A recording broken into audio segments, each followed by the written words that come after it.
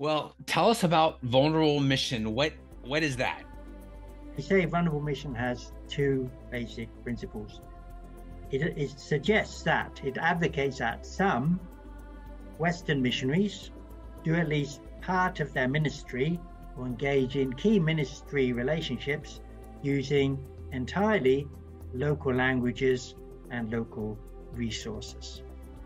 It's vulnerable because it enables you to hear, to an extent it enables you to be hurt, it certainly enables you to fail, and thus be particularly receptive to the people, thus be, we hope, particularly receptive to God's calling.